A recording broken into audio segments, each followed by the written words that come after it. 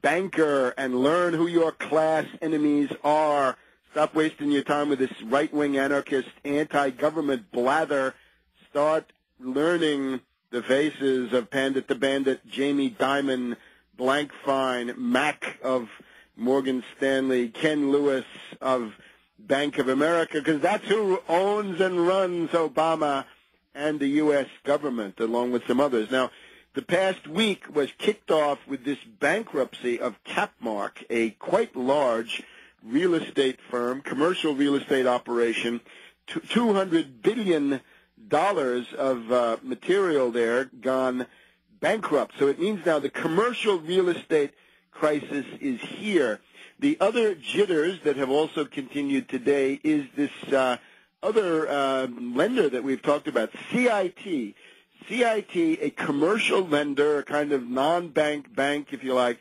They provide the credit that moves goods to retail shelves, right, especially clothing and other retail items, as well as things like Dunkin' Donuts.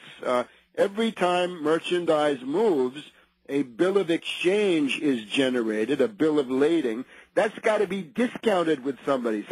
You want to get your money right away to meet the payroll, and then the company that receives the goods is going to pay CIT later on. That is now on the verge of bankruptcy. And again, the studied indifference of Geithner, Bernanke, Summers, Volcker, and the rest of these characters is overwhelming, right? They say, well, derivatives contracts have got to be honored with Deutsche Bank and Societe Generale and all those foreign derivatives mongers. But when it comes to maintaining hundreds of thousands of jobs in the retail sector, the answer is no. I would say seize CIT, nationalize it, cut out the derivatives, and run it, and keep the goods moving, and keep jobs in this country. Claw back that money from those foreign zombie banks. We could seize the assets here of Societe Generale, Barclays Bank, Deutsche Bank, and the rest of them that we've just been talking about. We could seize their assets, and maybe that would balance those billions. It's $32 billion. I would not have given them a penny, not one red cent for derivatives. Derivatives get triage. So there's also worry about CIT because Goldman Sachs owns a piece of CIT. The other thing that's going on today in this market turbulence on the Devil's Night is the financial stocks are getting slammed. J.P. Morgan, Bank of America down 3% each. How about this? Metropolitan Life Insurance, MetLife, losing 7%. They were coming up with a loss of $620 million for one quarter. This is resulting from derivatives once again. Derivatives are causing the losses. So isn't that interesting? And right now, Goldman Sachs is trying to find a way to drive CIT into bankruptcy and save itself. There are rumors that there's some dirty deal being made. But now let's look at the underlying thing. There is now this dollar-Dow trade-off that you see in the market, right? They move in opposite directions. It's clear that there is now a dollar carry trade.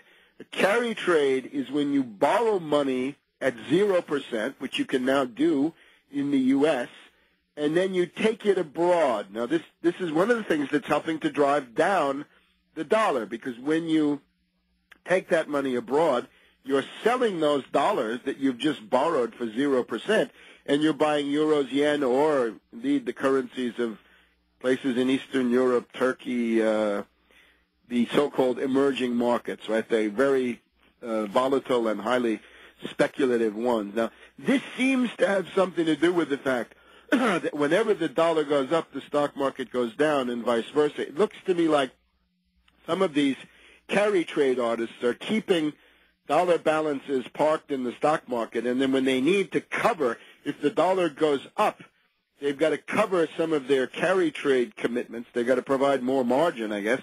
So what they do is sell stocks, and you can see that CNBC this afternoon has been showing you a chart where whenever the dollar goes up, the stock market goes down, and vice versa. And of course, the tendency of the dollar has been down. Now, The other thing we're getting as we go into the Halloween weekend, the Treasury said, and the Federal Reserve above all, said they announced back in August, the Federal Reserve said that they, as part of their strategy of quantitative easing, they were going to buy $300 billion of Treasury securities, that is, support operations for the bailout, the stimulus, the supplemental, right? This huge wave of spending, most objectionable being the bailout for Wall Street hyenas.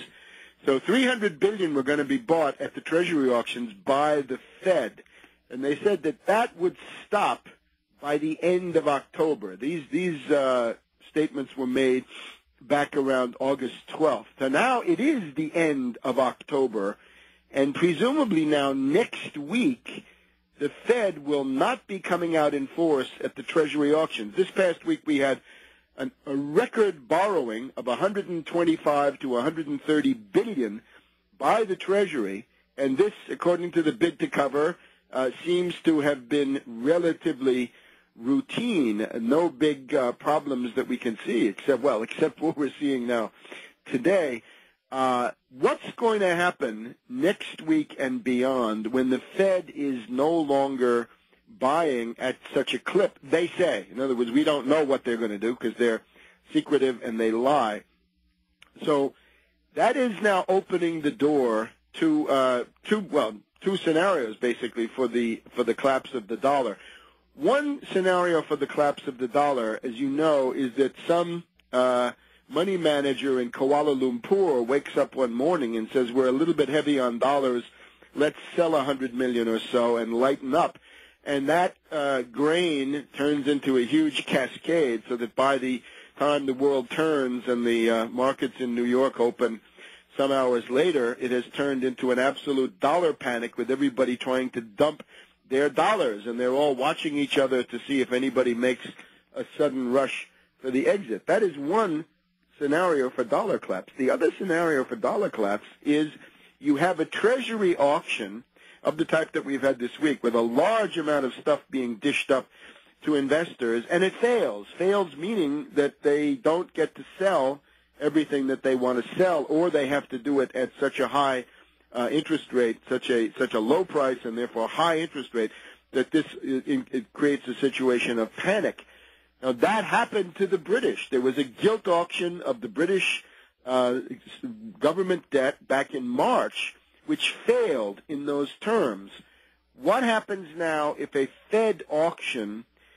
if a Treasury auction fails, in part because the Fed is not showing up, they claim, or really because the Chinese and others are not showing up. Now, this underlines the danger to the dollar. And remember, hyperinflation does not start inside the economy. Hyperinflation starts in the foreign exchange.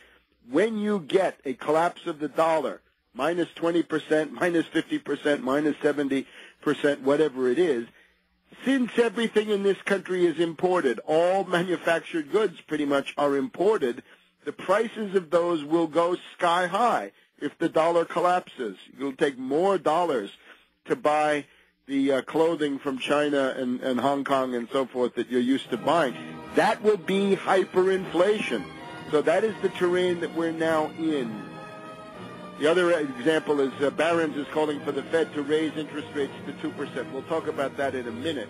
Back soon.